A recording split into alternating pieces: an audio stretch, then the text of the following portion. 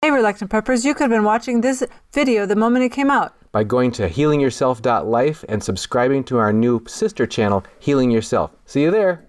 HealingYourself.Life provides information for awareness, educational, and support purposes only and does not diagnose or prescribe treatment for any medical condition. Viewers are encouraged to do their own due diligence and consult with their own medical caregivers before making personal treatment decisions.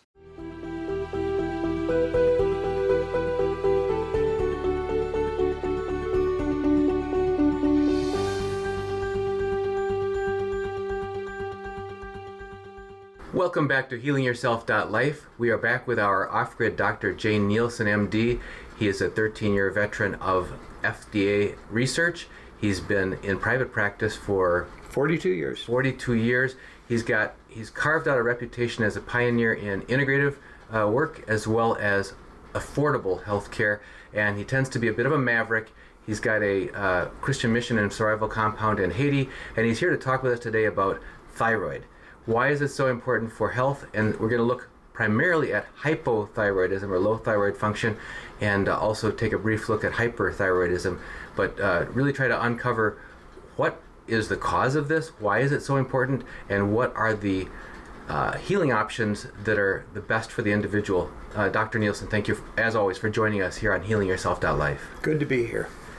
So if we could maybe take a first touch at why are we approaching you about thyroidism, hypothyroidism, you know, in a nutshell, what's your exposure to it? And then we can start getting into what are the causes of this? Why does this thing go off the rail sometimes? Well, it's gone off the rail for some very interesting reasons. My father was a pioneer in thyroid management as a family doctor as well, so this is not a new problem. And the interesting fact is the first pharmaceutical manufacturer ever to have a pharmaceutical rep, was Synthroid. And when Synthroid came out, T3 Armour Thyroid had already been on the market since the 1920s. It and Premarin, pregnant horse urine, are the two oldest hormones available, because they were both made from animals and you didn't have to know how to synthesize. And so Armour already had 100% of the market. And Synthroid came out, and they needed to be able to prove to doctors that they needed to move on into the space age. And so these guys showed up, PhDs in biochemistry or pharmacology with tape on their glasses and a pocket liner, true geeks, okay? Very, very well educated. And their job was to explain to doctors that T4 makes more sense than T3 because this is pure, we know the dose, there's no problem, you know, dose-to-dose variability, all of the problems that we always had with Armour Thyroid. And my father sucked that up with everybody else and went out and changed all of his patients in 1963, 1964 over to Synthroid. And half the patients came back and said, I want to go back on my Armour, I felt better. And that resulted in a war. That resulted in Boots Pharmaceutical, Flint, whatever you want to call, as David Crosby said, you know, who are these men and on what street do they live? Those people who changed the names of their companies all went out and started doing beatdowns on docs who didn't write 100% Synthroid. And this went on to be true really throughout almost all of my father's career. He got brought before the state medical board because he refused to stop writing Armour Thyroid. He was a member of the state medical board. He was the District 5 representative of the state medical board prior to that. None of that counted. They still came after him for that.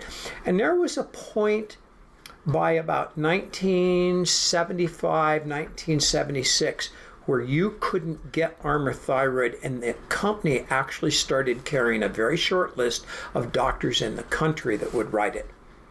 And so this happened at the same time as EDTA cured heart disease, and cortisone and birth control pills cause Candida.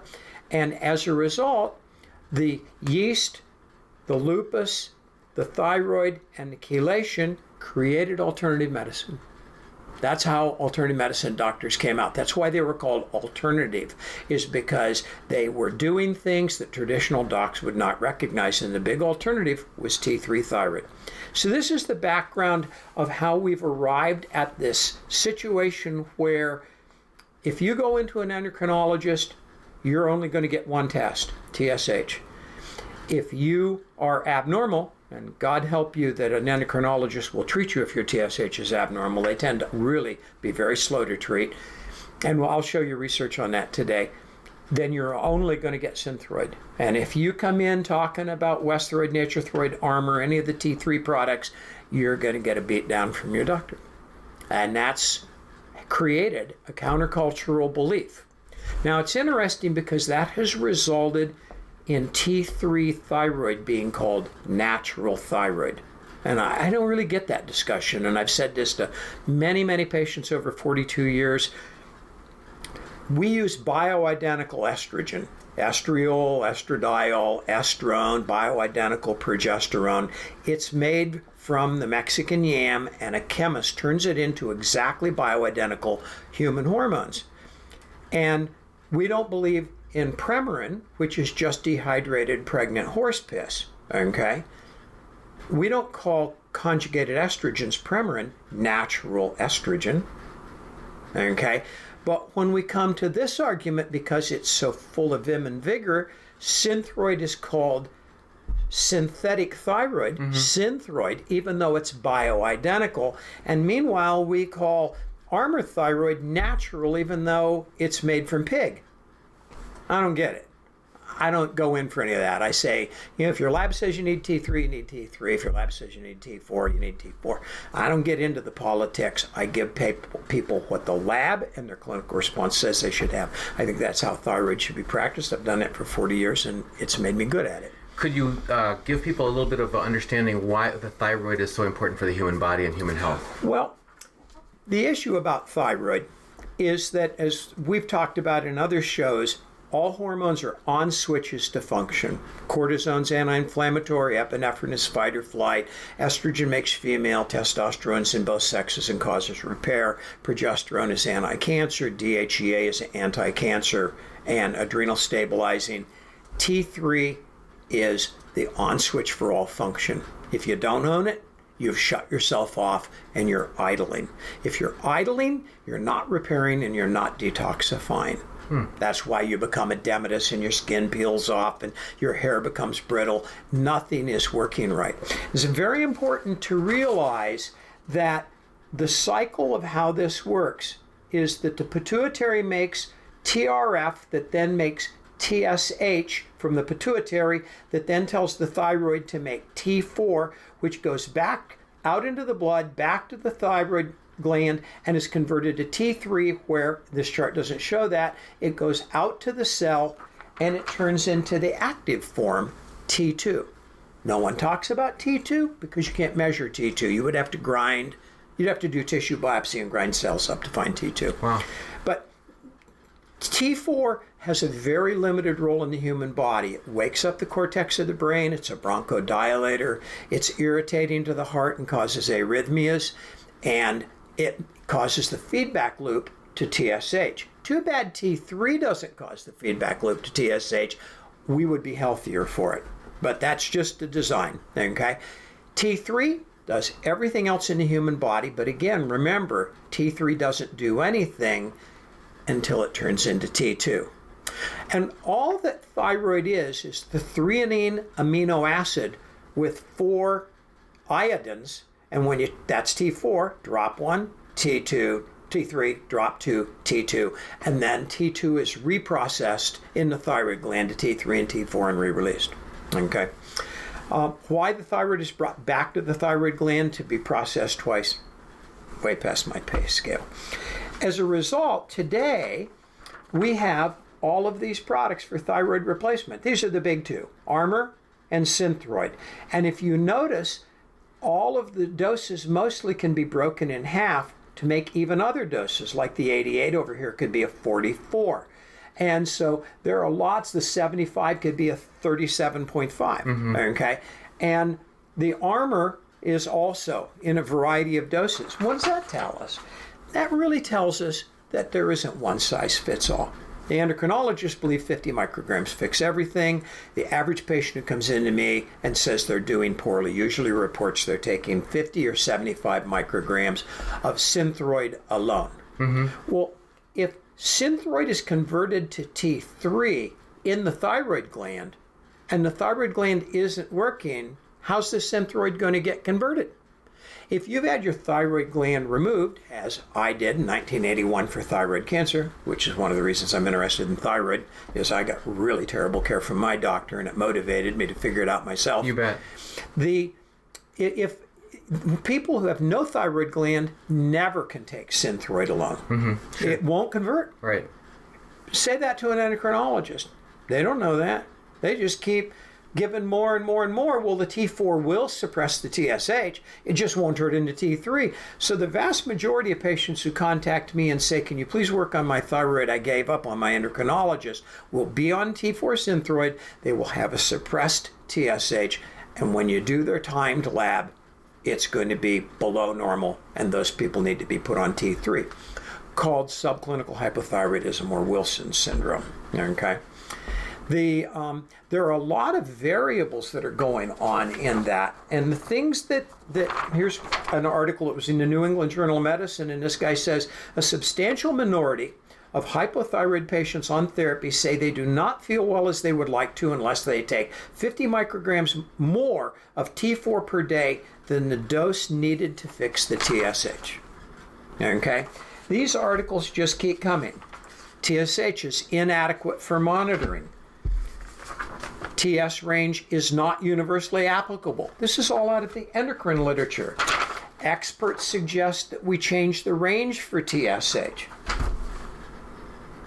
And you go to your endocrinologist or your family doctor, they don't even do thyroid levels. They do pituitary levels. They assume the pituitary gland is working. 20% of people in America today, due to EMF, toxins, etc., have pituitary tumors that are benign. Those pituitaries are not going to correctly report TSH. Meanwhile, our favorite thing to beat up on, bottled water, the styrenes, suppress conversion of TSH. I love this, about once every 2 years in my practice, I have a young girl who comes into my office and she starts her periods, and she's been having her periods for 2 years, and all of a sudden her periods stop. And I go do lab, and she has no estrogen, no progesterone, yet her FSH is not elevated. Her T3 and T4 are low, yet her TSH is not elevated, and she has a low DHEA. And I go, do you drink bottled water? Yeah, 20 a day. Yeah, sure. I'm very well hydrated. Right. Okay? And how much do you use a cell phone? And they go, not much. And mom goes, 14 hours a day. And I go, okay, you've got a pituitary problem. Let's get an MRI. And I get an MRI, and the pituitary has no tumors. It's swollen. And I go, found the problem. Get a Bluetooth. Get off the cell phone. No screen usage. Only talking. Eliminate the bottled water. 14 days later, the period starts. 4 weeks later, I do new lab. All the lab's normal. 4 weeks later, I go back, do a new MRI. It's normal. Hello, I'm seeing one of these every couple years. I'm a family doc. What would happen if an endocrinologist started to integrate that kind of thinking? So this is a toxicology issue. You've described, that's startling, these lifestyle patterns that are so prevalent can influence us in ways that people never, ever have been warned about. Can you remind us what kind of presenting symptoms people notice? You mentioned here her periods were missing. You mentioned before people might have hair breaking or falling out. Are there other typical symptoms that people suspect and they should ask their doctor about thyroid? Very nice little chart, okay? A 50-year-old textbook I used in medical school and just love it, called the Netter series. Weight gain, edema, brittle hair, scaling of skin, slow thought, low temperature, cold, low blood pressure, heavy periods, elevated cholesterol. And low blood You're pressure, shutting down. Low blood pressure could be evidenced by people who feel faint when they stand up, that kind of thing. Yeah. or cold, their fingers are cold all the time. Yeah. Primarily the biggest symptom of hypothyroidism is fatigue, especially once you have incorrect therapy, late day fatigue, because now you're getting something in the morning, it's not making it all day. People who are undertreated tend to at least get something out of their penny ante dose, and then they fall apart again. So late day fatigue is a sign of a number of thyroid factors that I have to deal with in my practice. Low thyroid function is called properly hypothyroidism. Hypothyroidism, and high thyroid function is hyperthyroidism. Is there any difference between hypothyroidism and Hashimoto's disease? Well, Hashimoto's disease is an autoimmune disorder of unknown cause, although we will hit that in our closing of this discussion, in which the thyroid gland is inflamed and enlarged and has antibodies against itself. And Hashimoto's is going to go through a hyperthyroid phase where it makes too much thyroid, then burn out the thyroid and become normal, which is when the endocrinologist will say, thank heavens that's over, and head right into hypothyroidism. Okay, so you got the full gamut. Okay, and the same thing's true of Graves' disease. You're going to burn out your thyroid, and if you don't die from being real hyperthyroid, you're eventually going to lose your thyroid. So many people who are hypothyroid, if you dig into their history, you can find a period of tremor, hot, sweating, weight loss, rapid hair growth, lovely skin. I had a secretary who worked for me who had severe Graves' disease, and she would not treat it because she loved how she felt. She was thin, energetic, and her hair was beautiful, and her skin looked lovely. And I went, "You're dying, Sarah." And she said, "I don't care, I like this disease." And she went to bed and died one night, 27 years old. Oh my God. Now, hyperthyroidism is just like being on amphetamines. It's just, you feel wonderful. Causes, briefly before we get to treatment, so causes hopefully will imply prevention. You talk about don't bring bottled water, don't be holding a cell phone up to your head, other things that people can do. And you said this has been around for a long time. This has been around before bottled water or cell phones, if your dad was dealing with it back in. Sure. Well, the big cause is, and I had some research on this, and I tried to dig it up, and I couldn't find it. But you've skipped into the end of my thing. Here we go. It's a bunch of things really quickly to go through cause. The number one cause of hypothyroidism is multiple pregnancy. Hypothyroidism in nuns is relatively uncommon. You had me going on that when you said your hair is lush, the skin looks great, because I was thinking, my wife, we've had 5 children, right, and in pregnancy, oh wow, yeah, she just bloomed and blossomed. Of course, she's full estrogen and progesterone, which helps too. Okay, all right. But your metabolism is increased because you got to feed this baby. All right. Okay. And so there are a lot of variables in that. Here's a new one that was just published 2 weeks ago, that selenium reverses Hashimoto's. Wow. Which was interesting. Here is an article that was published a few years ago showing that fluoride causes Hashimoto's. Of course, we're putting that in all of our water. Not to mention tooth rinse that you can buy and do it yourself as well. Here's one: artificial sweeteners cause Hashimoto's. Okay. This is an issue. You see a lot of people who their thyroid gets messed up, so they decide to load a lot of iodine. Yeah. I'm not a big fan of that. It screws more people up than it fixes. I tell people you really want to try other things. Here's one that screws up the baby. Okay. Here we go. Here's published research that polyvinyl chlorides, PVCs, and PFCs cause hypothyroidism and cancer. So the new low-cost, high-speed way of building houses is to use plastic tubing for all the water pipes in the house instead of copper pipes or whatever. So, PET. Yeah. PET tubing. Yeah, bad idea. All right. We went from lead pipes to copper to PVC and now to PET. And we've gone all the way back full cycle. We would have been better off stay back at copper. It's still the right way to plumb. Mm-hmm. Yeah.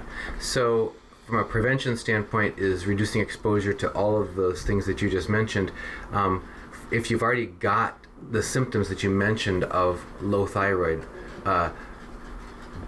you recommend people do what in terms of considering testing and then determining, okay, of course, treatment? Your primary testing is that you want to check all your hormones. first of all. So anytime anybody comes to me for thyroid, I'm going to check estrogen, progesterone, DHEA, sulfate, testosterone. I'm going to check parathyroid hormone if I have a reason to, for bone metabolism, because it is in the back of the thyroid gland, and therefore is it can be coexistent, especially in malignancy. And then I'm going to check a free T3 and a free T4, and then I'm going to go into my pituitary hormones: TSH for thyroid, ACTH for cortisol, PTH for parathyroid, LH or FSH for the sex organs, and make sure that the entire endocrine system is working. Plus, you have simpler things to do. Take your temperature, basal thermometer, that pregnancy preparation thermometer that only does the narrow range, and you do that before you get out of bed and before you, so you have to shake the thermometer down the night before. You put it under your tongue and you record it before you become active. That's called a basal temperature.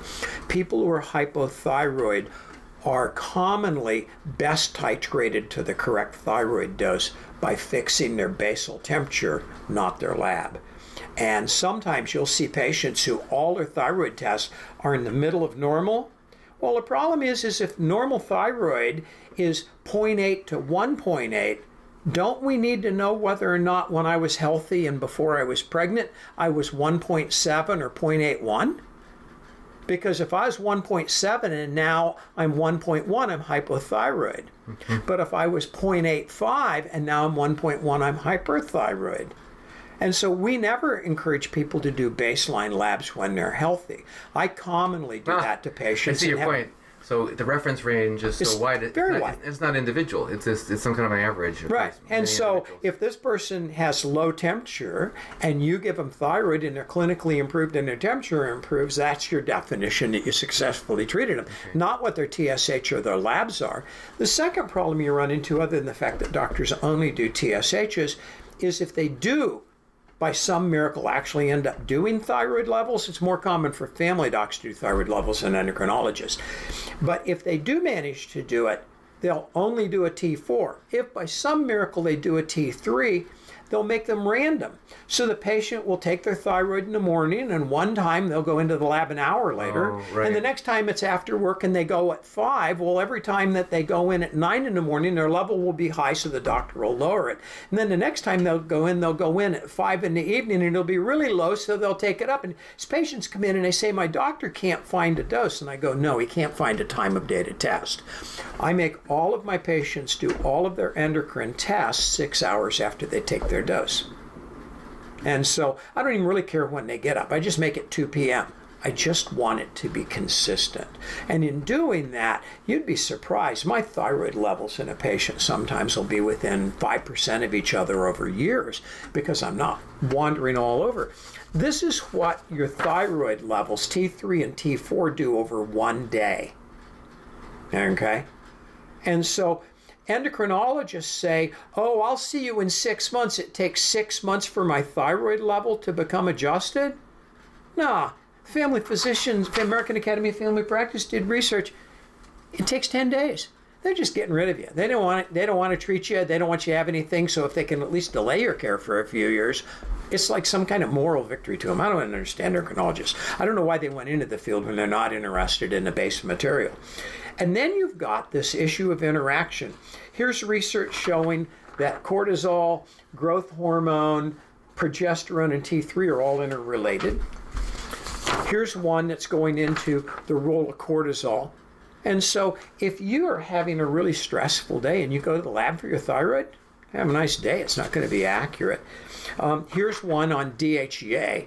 The only one I could ever find was an effect in rats. Okay, so my rats are getting better care than I am. Okay. And then you've got all of these issues. If you're taking Prilosec or Zantac or one of the acid suppressors, your thyroid's not going to absorb. Here's the one about the 10 days versus 6 months. Here's a research that proved that titrating up your thyroid slowly doesn't work. I can fix people's thyroid in 3 or 4 weeks. Sure, I need to go back in 6, 8 weeks and do one more lab and make sure that it didn't change. This is the problem. It is estimated by the American Academy of Family Practice that 30% of all women that have had 2 pregnancies are hypothyroid. Tell that to an endocrinologist. It's very familial, the family history of hypothyroidism. I tell people that menstrual history, menopause history, hypothyroidism, and gallbladder are the things that are the most inherited. We're all out trying to inherit breast cancer. I don't think it's very heritable. A lot of people come in and they say, I want to get off my thyroid. And I go, so you're on thyroid, and now the thyroid is suppressing your thyroid, so your thyroid is dissolving because you're taking thyroid replacement, and now you want to stop? You know, I agree with this research. You go on thyroid, you're on it for life. It's the reason why I don't start it injudiciously, okay? Then you get into this, where does this take you? Thyroid in either direction, higher or lower, increases your risk of heart disease. But if you fix it, your heart goes back to normal, okay?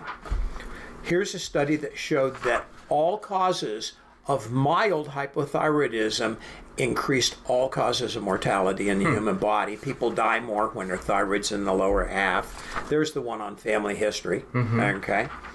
And there's congestive heart failure, okay? And interestingly, they went out and tried to find risk factors, because your endocrinologist will say, don't take too much thyroid because it'll cause osteoporosis. They went out and did research backwards, looking for the causes of osteoporosis, and found out that T3 low caused osteoporosis, which is exactly my experience, okay? And of course, everybody's out there taking a statin, and low thyroid causes high cholesterol. It's a mess. Then you get into the next problem. You got patients come in, they're on Synthroid, and I do my lab, and their T4's up, their TSH is down, and their T3's terrible. So I can go ahead and take them off of T4 and put them on only T3. And then I get T3's okay, T4's down, and the TSH is terrible. Probably a third of the time. And so there are people who say, well, I don't want to take T4. It's made by a pharmaceutical manufacturer. I go, oh, you want to take thyroid that's made by a hot dog manufacturer. Okay? Armor. That's where it came from. Okay? I don't care who makes it. It's all generic now. It's all garbage. You're much better off on brand name Synthroid. It's definitely better. Okay? And there's coupons online. You can get it for $10 a month with a coupon, get brand name. I don't care about any of that. I don't do cost of healthcare stuff that much when it comes to a primary. You're going to be really sick if you don't fix this. I say you fix it right. Once we get you fixed, we can try switching over to generic and see if you miss it. But fix it right the first time. Most men pretty much can be fixed with Synthroid. They don't need T3 as often, and they almost never need to take another dose later in the day. But women, probably 40 to 50% of the women in my practice need both T4 and T3, and half of those women, 20%, need to take another half a dose at noon to 1 o'clock, or they won't make it to bedtime. You'll never see an endocrinologist do that. But if you ask patients to journal their fatigue throughout the entire day, okay, you're going to pick these people up, and they'll just flag out and fall apart at 4 o'clock. And in addition to fatigue, does the sensation of being cold is also a symptom they should... All of the symptoms will come back, but most people it's easiest to monitor fatigue because it's the global symptom. Now we have another subset of people. I've done all my work, I got my T3 and T4 fixed, and the patient is doing one of two things. They're not completely fixed on their fatigue, or their TSH is not correcting. Okay? What's going on? Well, remember, we've got that T2 that we can't measure. Right. And so if you go out and take the supplement Thyrostim, okay, which is made by Biotics and can be purchased over the counter, okay, you can buy it online, okay. The rubidium that's in Thyrostim is the trace mineral that expedites the conversion of T4 to T3 and T3 to T2. I took Synthroid and Armor Westhroid is what I take, or Naturethroid. They're all relatively the same. We won't get into that, minor differences. From the time of my thyroid cancer, once I got myself regulated and realized I needed both of them, I was fine. And all of a sudden, about 4 years ago, my TSH went up, my T4 went up, my T3 went up. And I went, what the heck's going on? I went, I'm not converting. And so artificial thyroid replacement is depleting your rubidium. And I went on Thyrostim, and by 11 o'clock the day I took my first 2 Thyrostim, I was fine. Went back, checked my lab 2 weeks later, went right back to normal. Now I'm on Thyrostim. And so all of these variables are out there that are affecting each other. And as we started out, we said, you know, I'm not going to fix somebody's thyroid if they have PMS. I'm going to give them progesterone. Fix their PMS, retest their thyroid. Probably 20% of them end up going back to normal. I'm not going to fix somebody who's menopausal. I'm going to fix their estrogen, progesterone, DHEA. About 30% of the time, those people go back to normal thyroid function.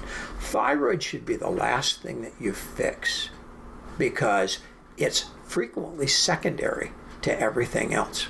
Cortisol's the same way. If you're missing a Addison's disease, mild Addison's disease with mild hypoadrenalism, and they don't have cortisone, their natural endogenous cortisone, all your other stuff will all be off. And you go in and give those patients a little bit of adrenal support. It doesn't even have to be cortisone. You can give them ashwagandha and a bunch of the herbs that help adrenal support, and all of a sudden their thyroid stabilizes. And so this concept, you go into an endocrinologist and you're diabetic and you say, hey doc, how's my thyroid? They go, that's another visit. I don't do two organs at one time. I don't not do all the organs at one. I do them all at the same time. I couldn't imagine that answer. Oh no, I want to get the blinders on and get as narrow as possible. And this is why the endocrinologists are struggling with hypothyroidism. You did mention that it affects women more than men, hypothyroidism? Yes, because of pregnancy. When men get hypothyroidism, they're usually going to have had thyroiditis, or they're going to have had a severe virus that wiped out their thyroid, and the onset of their disease will usually be when they're younger. You won't see a man develop hypothyroidism at 50 or 60. They usually are being diagnosed by 20, 25, 30, and it's not nearly as common. Or they had thyroid cancer and had their thyroid removed. You also mentioned hyperthyroidism in passing, that can actually be, for example, with Hashimoto's, you can actually go through a phase where it actually overtaxes your thyroid, and then your thyroid ends up underperforming afterwards. And here's Netter's other famous diagram: tremors, hot, sweating, weight loss, absent periods, beautiful hair, lovely skin, heart arrhythmias and palpitations, muscle loss. It's and the interesting thing is, like I said, sure, you may not be able to sleep at night, you may have palpitations, but boy, are you getting a lot done at work. It's like being on amphetamines, except for you don't get used to them the way you would amphetamines, And so, which is why my secretary decided to kill herself with it, because she just loved how she felt. But there are people who feel very bad when they're hyperthyroid because they're having panic, anxiety. Your cortisols are just revving. Your adrenaline is high. Yeah, you drink a cup of coffee and your heart rate goes up and you get out palpitations. That's a very difficult problem to treat. Traditional endocrinologists will offer you Tapazole, methimazole. These are drugs that poison the thyroid gland and turn it off. They work quite well. Unfortunately, they cause liver cancer, and people are kind of getting away from them. So the next thing they offer you is, let's let you be hyperthyroid and let's block your adrenaline with Inderal or Corguard. And so you're just staying sick, but you feel better. When that fails, they go, okay, let's give you radioactive iodine, and if we give you the right dose, we'll knock you back down to normal by half killing your thyroid. What do you think a half-killed thyroid's going to do in 5 years? It's going to die, because it's like trying to hit a fly with a sledgehammer and knock it unconscious instead of killing it. You're not going to make it. You can't calculate that. And when they gave me my radioactive iodine for my thyroid cancer, they wiped out my testosterone. You know, these things hit all the endocrine organs. They're like chemotherapy. They just wipe out the endocrine tree. There's another cause of all of these hypothyroidism. Very, very common for patients in chemotherapy to develop fatigue. Yeah. And it's because it wiped out their thyroid. And the oncologists are not looking. Okay? Literature's full of the endocrine toxicities of chemotherapy. And there are a lot of drugs, you know, all of the bipolar drugs, they all cause hypothyroidism, Tegretol and lithium and et cetera. You know, there's a lot of toxic drugs that hit the thyroid. So you've provided a lot of insights and information. If people want to seek out a doctor who, like yourself, does more of an integrative approach, any tips on how people can find one? Yeah, well, you want to find a good integrative physician who's doing a lot of bioidentical hormone replacement. A guy who's doing bioidentical hormones is going to be doing correct thyroid. This gets back to what you told us in the last interview about sex hormones. Go talk to a compounding pharmacist. Go talk to a compounding pharmacist and ask for the best doc. Okay. Yep, that's how you find them, because wherever you are. Because we started to notice a pattern of, when we do interviews with you, that people have a sincere need, and they say, I don't know where to start. I don't know where to go. They ask for your address, and you can't serve the whole world, so so this helps give them a pointer where they can find someone closer to them. Right. Any other closing thoughts about hypothyroidism, hyperthyroidism, Hashimoto's, prevention, healing?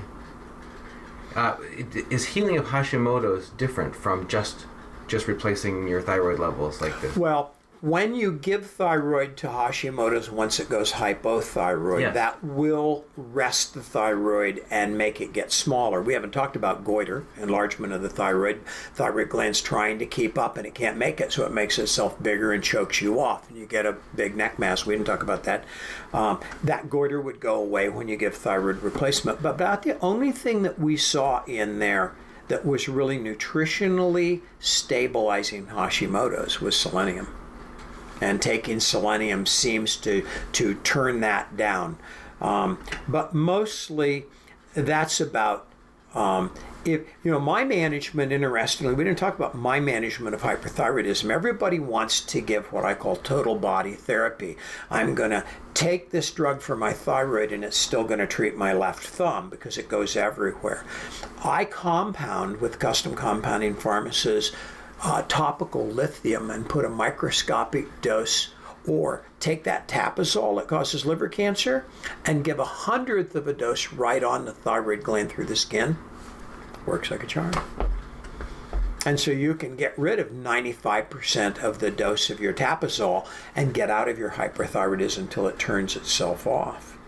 You know, you can take oral lithium in very small doses. If you were bipolar, your lithium dose might be, 30, 40 milligrams 3 times a day. 5 milligrams 3 times a day will turn hyperthyroidism on. Done it many times. Works very well. You can just titrate it right back when it starts doing better. There are a lot of good tricks. And, you know, everybody looks at the docs to the answers. I got to tell you, my compounding pharmacist knows as much medicine as I do. He's a scary smart guy. You know, I always tell people, you know, most of my patients, once they go to their compounding pharmacist for their compounds, switch all their prescriptions over there because the compounding pharmacist spends so much more time with you, educating you and thinking about everything. Regular pharmacists are pill counters. You've seen their pace. They're all frantic back there behind their counters, printing labels and stacking up thousands of bags and trying to make sure they get the right name. You walk into your compounding pharmacist and they're out talking to you about how are the kids, and, you know, they may have just done something for your dog. How's Woofy? Okay? You know, the vets are sending a lot of stuff into the compounders. It's a different world. And I tell people, you know, even if you don't need compounds, think about trying a compound pharmacist as your pharmacist. They're better clinicians. Simplest things we've heard about today are kick the bottled water habit, don't be holding cell phones to your head, and have your lab timed. Have your lab. Yeah, do your lab at the same time of day. Yeah, and do all the labs, T3, T4, TSH, and check your other hormones. That if every doctor just learned those 3 things, there'd be a lot better thyroid care in America. A lot of the stuff you've talked about with us is just, at its base, common sense, and can save so much cost and so much heartache on people, rather than chasing after shadows and going through, you know, just unhelpful care that just drags on and drags on. I couldn't tell you how many times in 42 years that I put somebody on thyroid that an endocrinologist said didn't need it, and the patient came back, and then their diet worked and they became non-diabetic, and then their blood pressure came down and they didn't need their blood pressure meds, and you get done and the only thing you're doing is fixing their thyroid, and when they came into you, they were on something for their cholesterol and something for their blood pressure and etc. And, the problem with hypothyroidism is it makes doctors treat a lot of symptoms, and that's just sad. Yeah. As with other things we've talked about, including Lyme and Candida, that can have multi-symptoms and can have you chasing your tail if you're not addressing the root cause. Well, we've been talking with our off-grid doctor, Jay Nielsen, an integrative doctor who practices in Northwest Ohio, and this time about hypo and hyperthyroidism. Dr. Nielsen, thank you as always for joining us here on HealingYourself.Life. It's a pleasure. Thanks for having me.